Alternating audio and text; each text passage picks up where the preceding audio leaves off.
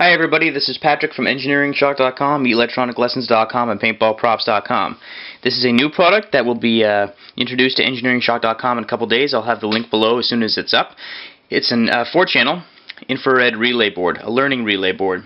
And what it does is it takes 4 signals from an infrared remote, learns them, saves them into internal memory, and allows for you to control these high-powered electromagnetic switches by simply using an infrared remote from across the room. It's wireless. It comes with a compatible remote, although many of your household infrared remotes will be compatible. A fully assembled, or I'm also going to be selling it in kit form. I'll make an assembly video. The 4-channel infrared learning remote, or learning relay board, and an AC adapter. Now the AC adapter is rated for 120 volts AC to 240 volts AC in, 50 to 60 hertz. It's compatible with most power sources in the world relative to wall outlets, and it plugs right into the DC power jack. So to train it, what we have to do is we have to take a 2-pin jumper and place it over the PG pins for program. So what I'm going to do now is offer a demonstration. Training the unit only takes about 15 seconds. What I'm going to do is I'm going to program in buttons 0, 1, 2, 3. You don't have to do that, but I'm going to. So 0 is going to correspond to this relay, 1 to this relay, 2 to this relay, and 3 to this relay. So I'm literally just going to plug it in, and I'm going to press those 3 buttons. I'm going to hold it, button 0.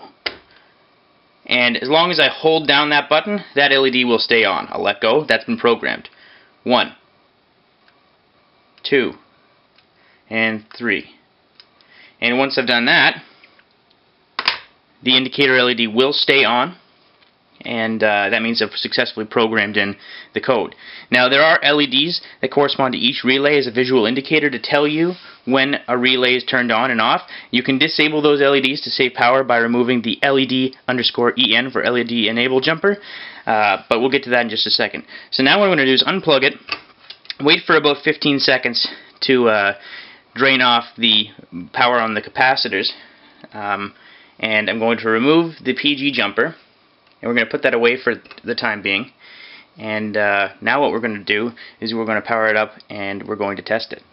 I'll plug it back in, and I've got no jumpers on the headers there. I'm going to press 0, and I'm going to let go. Press it, let go. And I've pressed 0, so this relay turns on for as long as I hold down the button, and as soon as I let go, it turns off. So I'm going to press 1, then 2, then 3. Now I'm going to press a button that doesn't correspond to any of the codes that we've pressed. And the indicator LED just says, okay, I'm receiving an infrared code, but it doesn't match these codes saved in EEPROM memory. So there's a little header here called A. And if you have no jumper on it, we are in momentary mode, which I just demonstrated. Relays only stay on for as long as you hold down the corresponding button. So I'm going to, what I'm going to do is I'm going to place a jumper on the A pin. Now I can do that on the fly. And now if I press 0, we're in latching mode. I'm not pressing anything. We're in latching mode. So that relay stays on. I can press it again. 0, 0, 0, 0, 1, 2, 3, 0, 1, 2, 3 to toggle them off. So 0, 1, 2, 3, 3, 2, 1, 0. Now here's some extra interesting things. So I'm going to press 0, 1, 2, I'll leave 3 alone, and I'll remove the LED enable jumper. Now to save power, those LEDs, the visual indicators, cannot be turned on. But the indicator LED is not affected. So I'll put the LED enable jumper back on, and we've still got 2 relays on. If I want to do a manual turn off of all the relay, I want to clear all the relays, turn them all off manually, just press the cell button. So that's the demonstration. It's very easy to use, very easy to program, and if you don't know about relays, what they are essentially, they're just isolated high-powered switches that can switch on relatively high-powered DC devices, AC devices, lamps, solenoids, this and that. There are 3 pins per relay. You might not be able to see it from here, but they're labeled CO, NO, and NC.